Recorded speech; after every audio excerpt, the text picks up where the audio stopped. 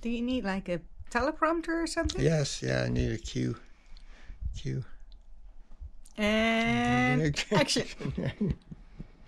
Well, I get self-conscious about my Jewish nose when you at a And you certain got a angle. burn too. I probably, yeah. I was out in the sun all day, Yeah. most of the day, and yesterday too, so I'm not surprised. Anyway, it's evidence of my Semitic heritage mixed in with who knows what over the centuries before it got to North America.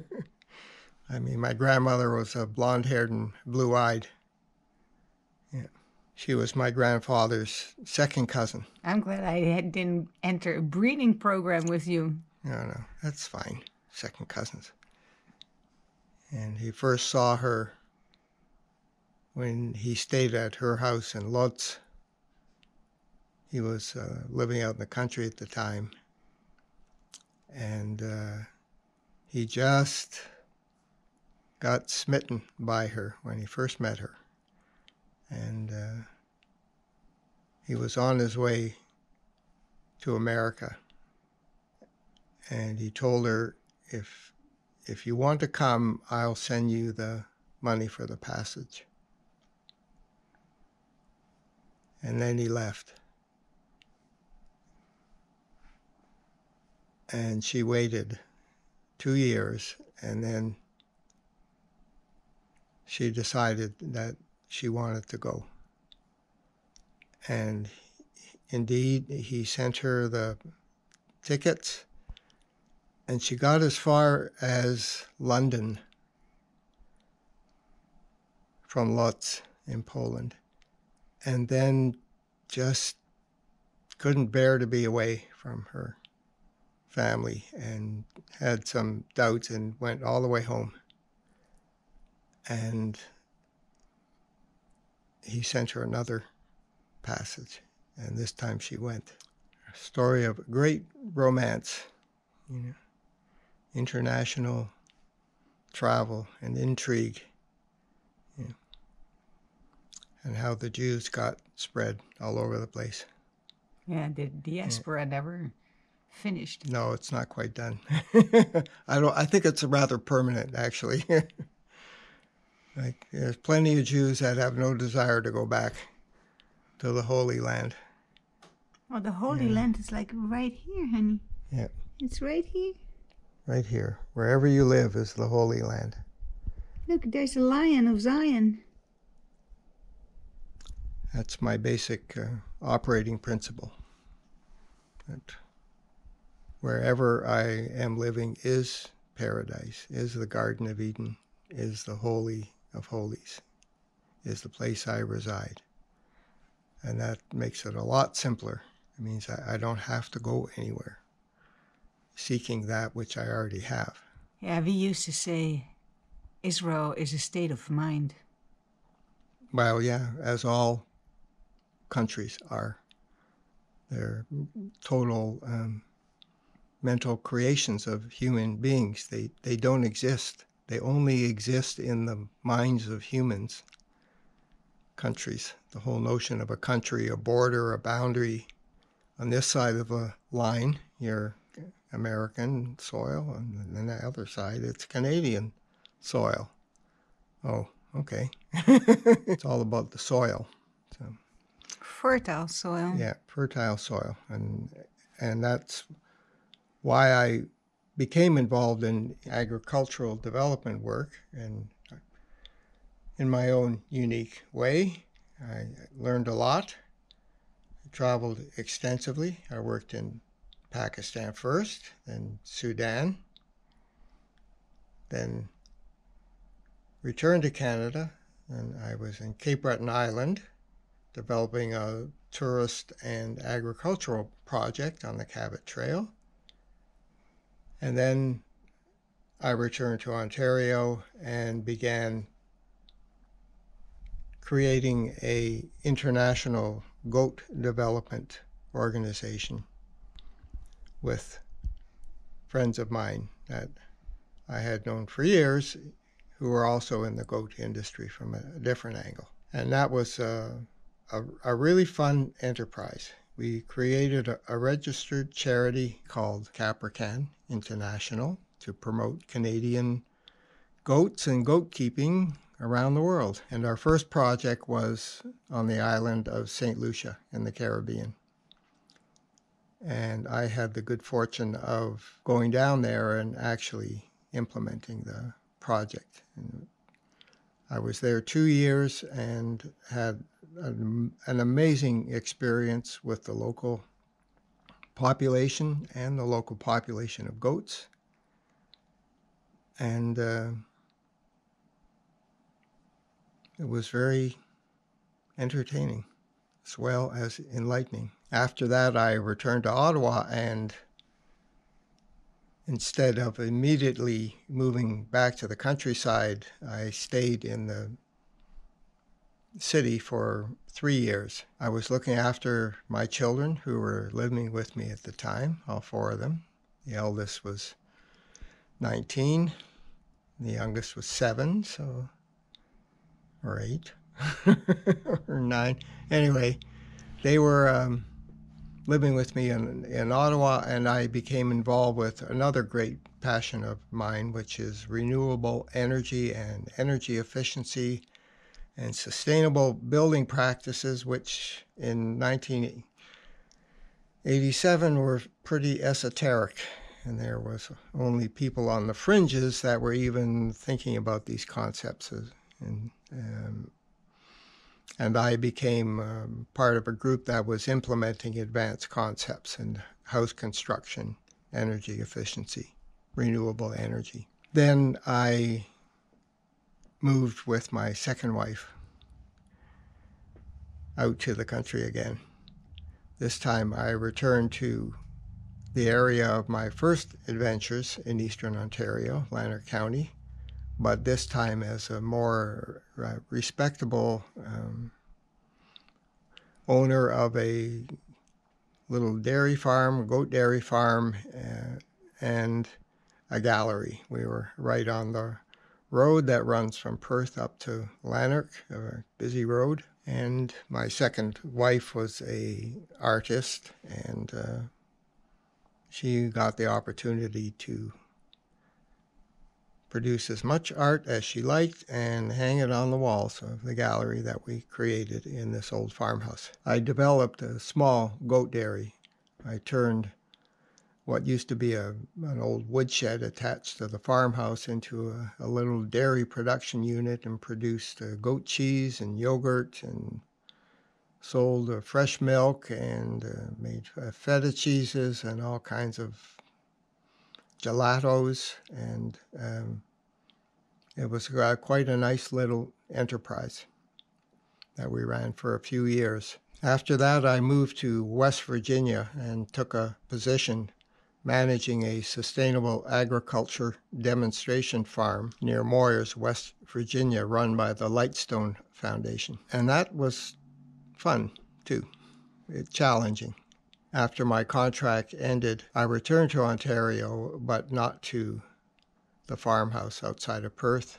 Instead, I returned to a property on Shaw's Creek Road, a 200-acre estate owned by my wife's cousin, where we came to live in order to manage the estate for the owner. And at the same time, I hooked up with a group of people that were trying to create an eco-village somewhere in southern Ontario within commuting distance of the Toronto Waldorf School. Eventually, that group, whole village, migrated to Caledon, and over the course of the next 7 years, we created an eco-village, the first eco-village in Ontario. My second wife and I parted ways during the development phase of Whole Village, which was incredibly stressful adventure. Not just the breakup of my marriage, but the whole birth of Whole Village was not without challenges. Those have been well documented. David Ridgen, for one, and others, articles in The Hills, You know, whole village is notorious in certain circles, well known, a well-known project, and I would say a very successful project of which I'm very proud, extremely proud to have been a participant right from the beginning. There was literally thousands of people involved in the process of creating that project. But I can truthfully state it would never have happened without me and my full, wholehearted, and undying devotion to creating the project in a way that made sense to me. So here I am back on Shaw's Creek Road 20 years later, more than 20 years later. I moved here in 1998. So in this part of the world, I'm an old timer.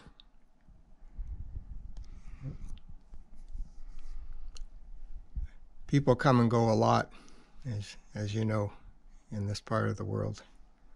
They come out with big dreams about creating farming, just as it sounds so romantic. It has a certain appeal as something worthy, an activity which is highly regarded in society, even though farmers produce food way too cheap, so they're not appreciated as much as they could. But there are people that are really attracted to the idea of farming and want to, or the idea of living in a rural area. But the realities are usually different than the dreams. You think you deserve the same treatment as the goats? I think so, yeah, thank you. I'm often very jealous of the goats. Well, yeah. Not everybody's up for that kind of stroking.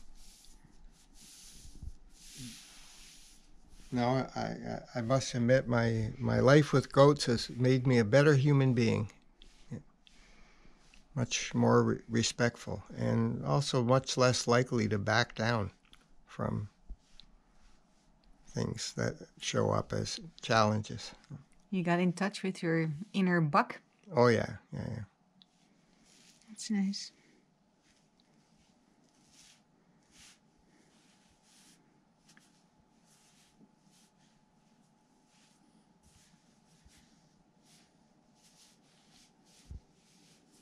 Oh, did I mention I was trained as a Watsu practitioner?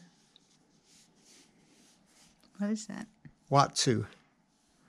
Watsu is a combination of shiatsu, massage, and physical manipulation of a person's body by the practitioner in a pool of very warm water, shallow water. The client floats in the water, and the practitioner can manipulate them into all kinds of interesting positions quite easily and painlessly because they're in the water. And at the same time, you work on the standard, meridians and pressure points that you would as any other massage practitioner. So.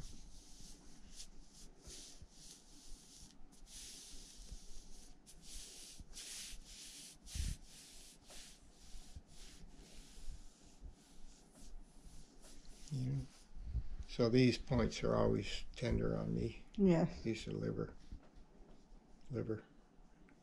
meridian, and if I eat things I shouldn't eat, they get very tender.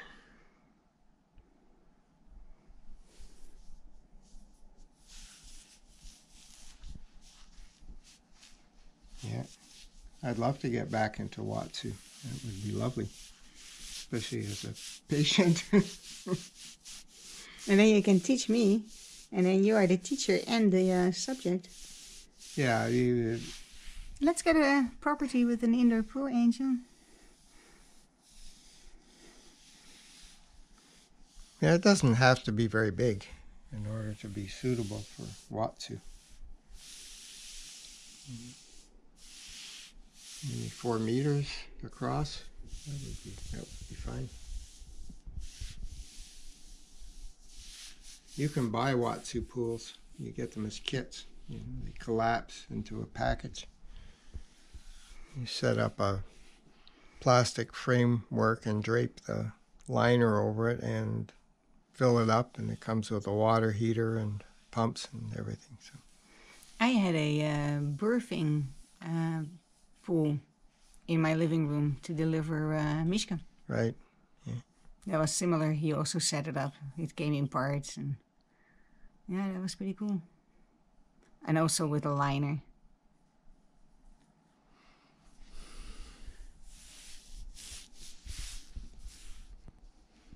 Anyway, so you're not very ouchy today. You didn't do any work? No, because I don't want to scream on camera.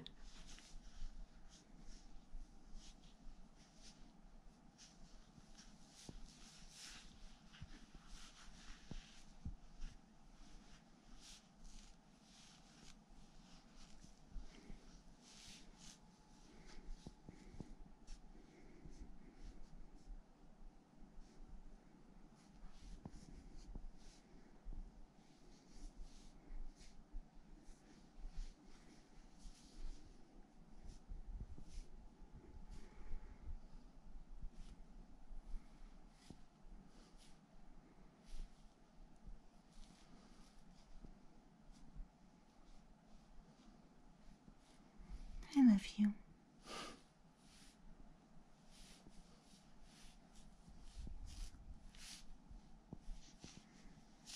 I was also a Tai Chi instructor for close on 10 years. Every week we have a class.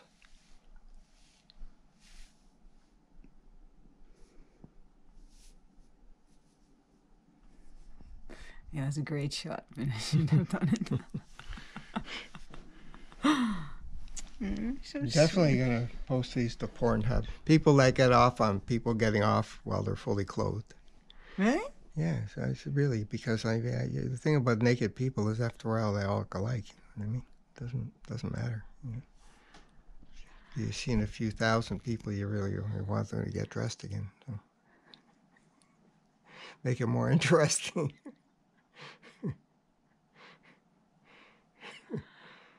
Don't underestimate the size of the specialty audiences out there, as you know from your poop videos.